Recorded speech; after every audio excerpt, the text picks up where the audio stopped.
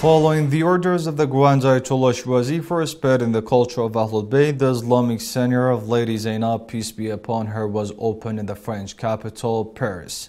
This opening ceremony of this Islamic Center was attended by a number of religious and cultural activists.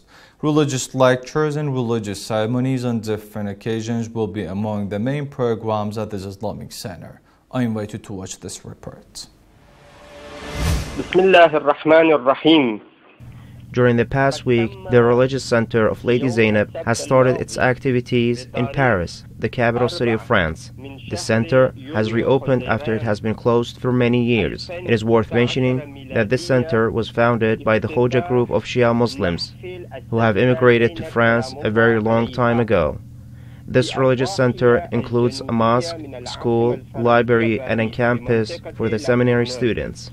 At the moment, this religious center is run by Hoja group, and its teachers are graduates from various seminaries in Iran and Al-Qaim Seminary, which is a seminary dependent to the late jurist Ayatollah Shirazi.